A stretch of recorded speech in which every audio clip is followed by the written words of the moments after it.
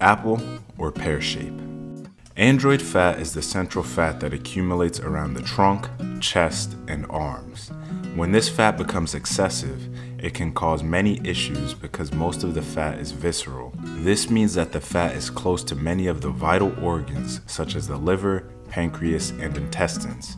This can be dangerous because it leads to inflammatory markers being released into the body, which then damage our arteries and organs, and in turn leads to dysfunction.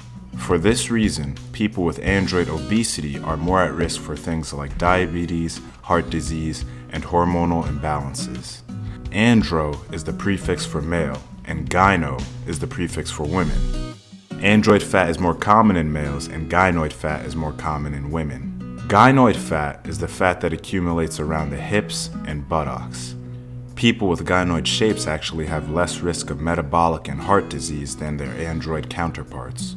But rather than having issues related to the organs, those with gynoid obesity will be more likely to have mechanical or musculoskeletal issues.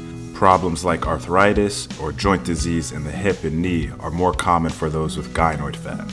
It's important to understand that many other factors need to be considered to determine a person's overall health.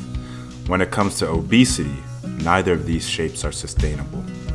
But to the question of apple or pear shape, not all fruits are created equal, and we'd have to go with the pear. Thanks for watching. No motion.